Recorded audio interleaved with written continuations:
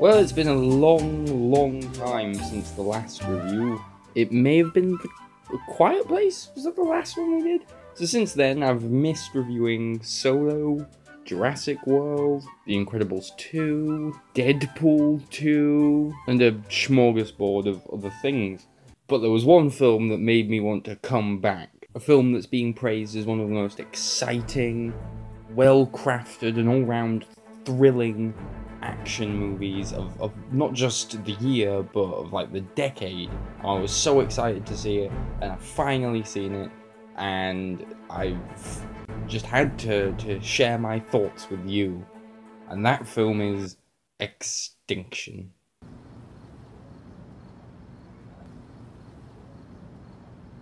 Yeah, I could have done Mission Impossible, but that review would have just evolved into me providing an itemized list of everything the film does well. It would have just been, this was good, this was good, this was good, because it was fucking fantastic, and you should see Mission Impossible Fallout, like, right away. You should not see Extinction, because it is a patience-testing bore.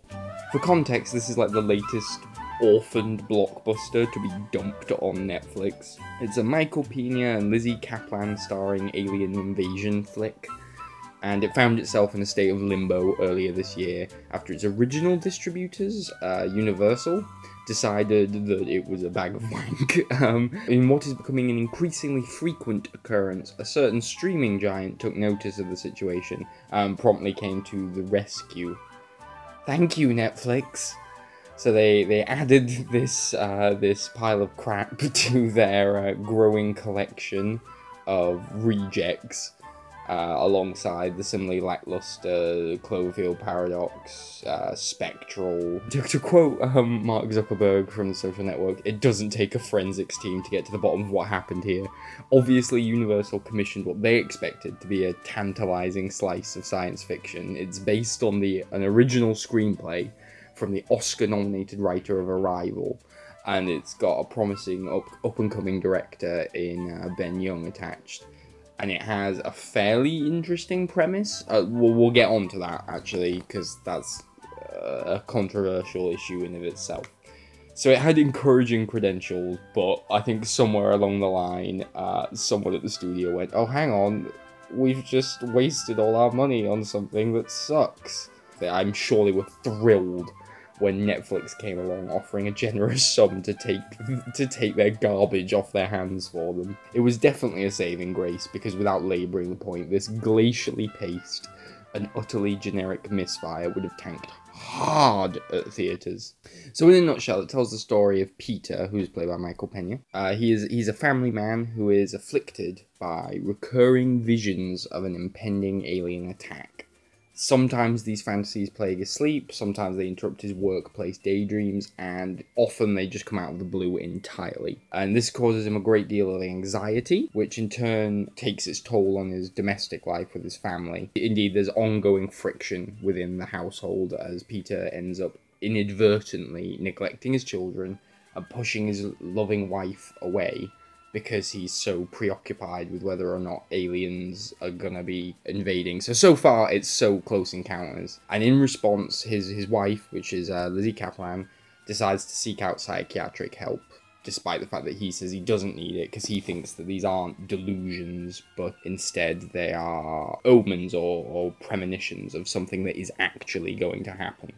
So from that setup, as I said, you think that this could go down a similar path to Close Encounters, charting a marital breakdown or exploring the impact that seismic global events can have on domestic life. Or it could go down like a kind of psychodrama thriller route, wherein there's like a mystery as to whether or not Michael Pena's character is insane or if he is genuinely experiencing prophecies that are going to come true. And it could have been a mystery where you spend the whole film trying to figure out what's happening here.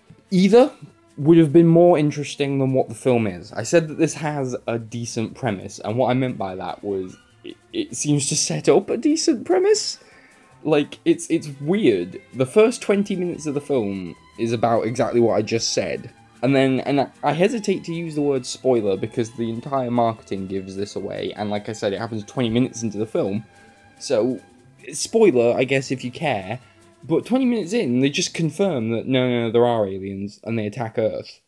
So you lose all of that potential, or, any kind of ambiguity, any kind of stuff about the family dynamic, out the window, and it devolves into this really, really generic action film. It's bizarre.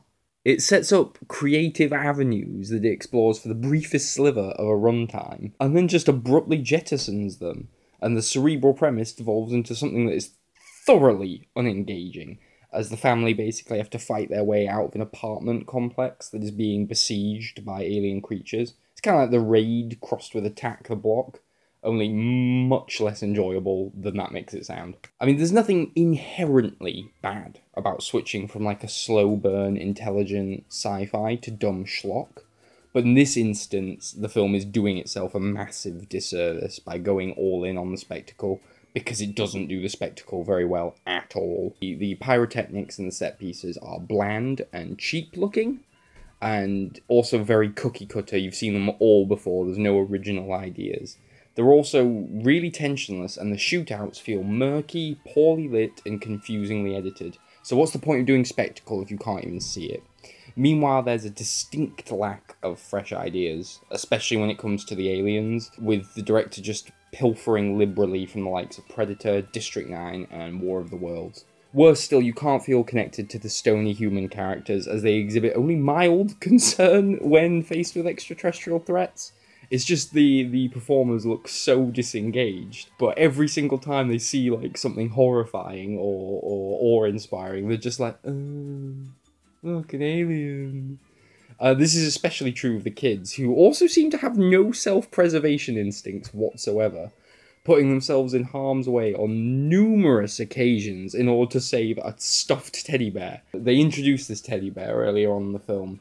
The little girl's like really attached to it, and the dad has to like fix its voice component. And then later on, when the aliens attack, she leaves it and the camera lingers on it, and I'm like, if someone risks their lives for that fucking teddy bear, I'm gonna flip.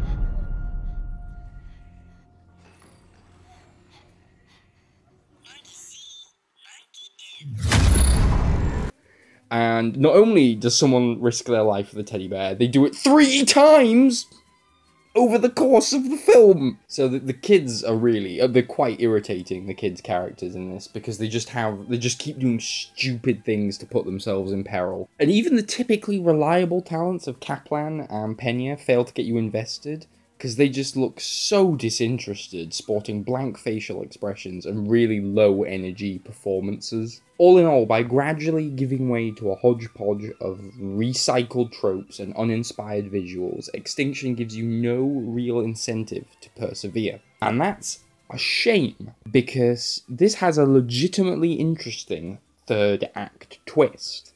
It's quite smart, and it could have salvaged this mess had it arrived earlier on, but it's way too little too late. Way too little too late. And it's such a shame, because I was thinking earlier on, like, wow, I could not care less about what's going on in this film.